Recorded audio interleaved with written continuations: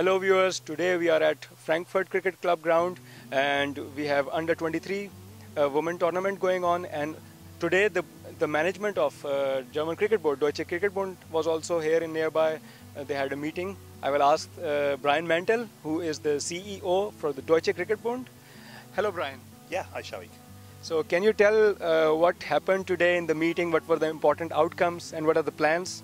Yeah, well, the DCB is in a situation at the moment where we're growing very quickly, and the structures that we've had over the last few years, they need to be changed, and we need to think a little bit more about administration, about our governance, and about also our strategy for the next few years for all types of cricket in Germany.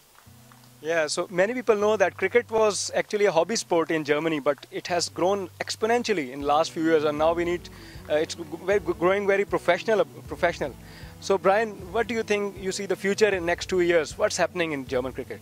We're not really thinking about 2 years specifically, we're thinking more along the lines of 10 years.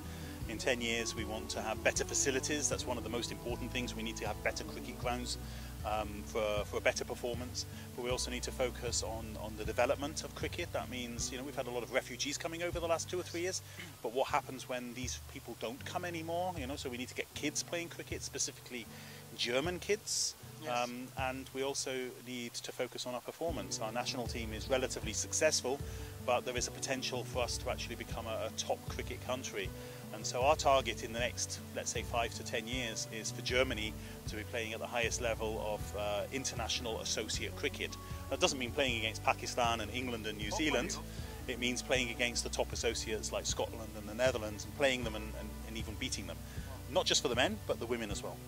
So the plans look really great, and I wish Brian and whole team good luck.